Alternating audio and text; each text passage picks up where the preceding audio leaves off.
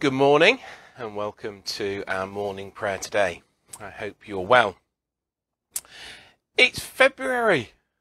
I honestly never thought January was going to end. It seemed like it was going on forever, but we've actually entered February.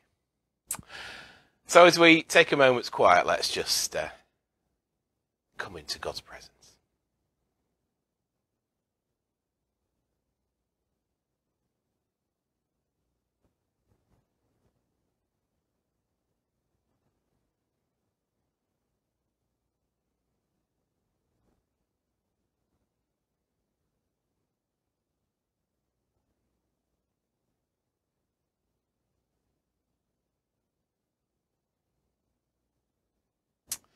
O Lord, open our lips, and our mouth shall proclaim your praise.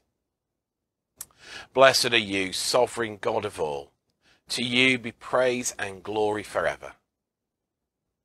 From the rising of the sun to its setting, your name is proclaimed in all the world.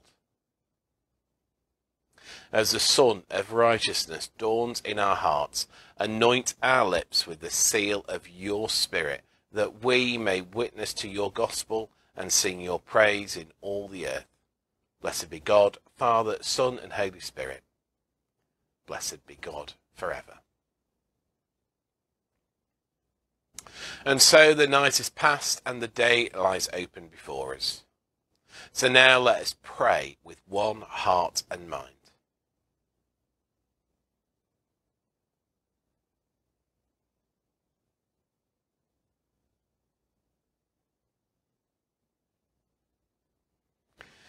As we rejoice in the gift of this new day, so may the light of your presence, O God, set our hearts on fire with love for you, now and forever.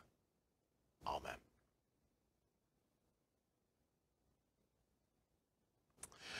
I wonder what it is that you're missing the most of at the moment. Is it seeing family, grandchildren, going out for a meal, trips, holidays? Hanging out with friends? A hug? I don't think we're built to be inside in our own company. I know some enjoy the introverted life, but even most of the introverts that I know still enjoy being in the presence of others. And I know that I'm definitely missing the joy of being with other people. I wonder if this last year we've learnt the value of each other, of family, of friendship, of being in relationship and fellowship with each other. Our reading this morning is from Proverbs 27 and talks about having our friends and family close. Wounds from a friend can be trusted, but an enemy multiplies kisses. Perfume and incense bring joy to the heart, and the pleasantness of a friend springs from their heartfelt advice. Do not forsake your friend, or a friend of your family. And do not go to your relative's house when disaster strikes you. Better a neighbour nearby than a relative far away.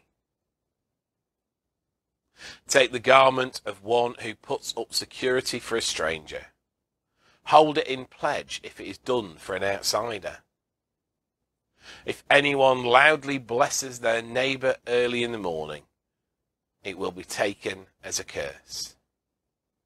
As iron sharpens iron, so one person sharpens another.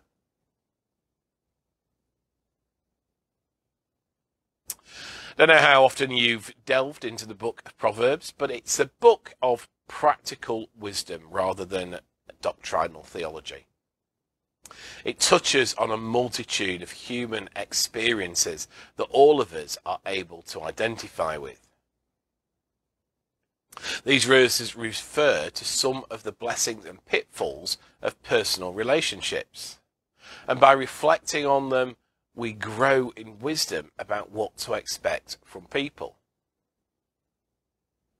See, solidarity and fellowship with each other should be our basic commitment in the Christian faith.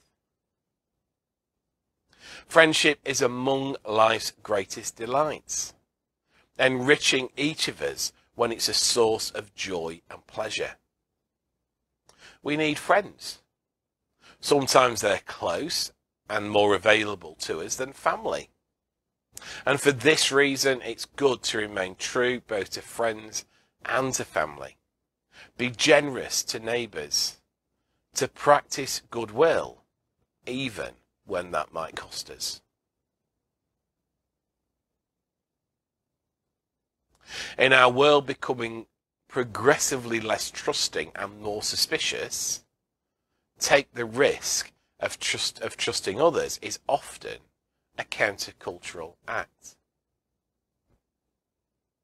So if people only behave in the way that we expect them to or want them to, if we limit what people are allowed to do, then we become distrustful of anything that's seemingly out of the ordinary. You only have to look around at the way people react. Maybe you're a member of a neighbourhood watch group, or you're part of a club who, if someone new comes in, it's seen as a bit of a shock. So it's countercultural to be trusting of others.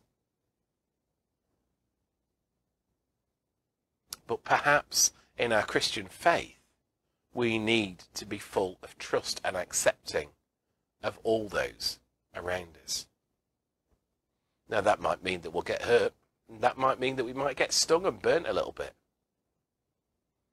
But if we're prepared to take that small risk, then actually our fellowship will grow with so many. Yet friends are not just there to make us feel good. Real friends will hold us accountable. They might speak words of truth out of love that we might not like to hear. They may challenge our views so that we have to rework them in a more satisfactory way. And they are all good things. They may not feel it at the time, but they are all good things when done in love and are to aid us to grow. And when that's the case, we need to be open enough and trusting enough to accept this when it comes. We also need to be brave enough sometimes to speak truth with a friend. And that can be only done in a close, trusting relationship that's been built up with one another. Now, of course, there'll be times when we get it wrong. I know I can often sometimes go with a mouth full of foot, or the intended way has not been received as I thought it would be. It's important in those situations to respond well and recognise when we've got it wrong and apologise. But just as much, it's important for the other party to accept that and then move on. See, that's why relationship building is so important in the first place. Perhaps we also need to be a little less quick to take offence at so many things. When we know each other, love each other in Christ, we're more open to allowing truth to be said and for the odd mishap to be put to one side. And I think that's why being part of a worshipping fellowship, being in home groups, being in others' company is key to a thriving and growing church community. These verses in Proverbs, above all else, are an encouragement not to live selfishly or on our own, but to be considerate and in fellowship with each other, and to promote harmony and concord to the best of our ability. Even to the point of not having your radio up loud for your neighbours. Perhaps you need to pray for your friends and your neighbours today. And I encouraged you last week to stay in touch. So who are you going to call and catch up with today? Amen.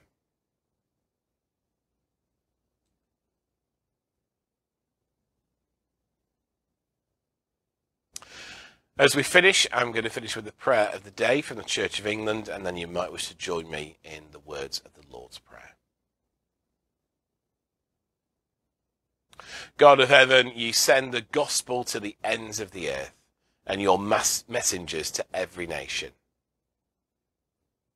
Help us in all of our relationships to be truthful with each other, to be true friends.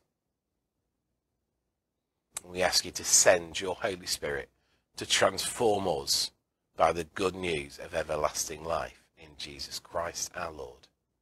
Amen. And so we say together, Our Father in heaven, hallowed be your name. Your kingdom come, your will be done, on earth as in heaven. Give us today our daily bread. Forgive us our sins as we forgive those who sin against us. Lead us not into temptation, but deliver us from evil. For the kingdom, the power, and the glory are yours, now and forever. Amen. Hope you have a good day, whatever you're doing. But for now, the Lord bless us and preserve us from all evil, and keep us in eternal life. And the blessing of God Almighty, the Father, the Son, and the Holy Spirit be with you and remain with you now and always.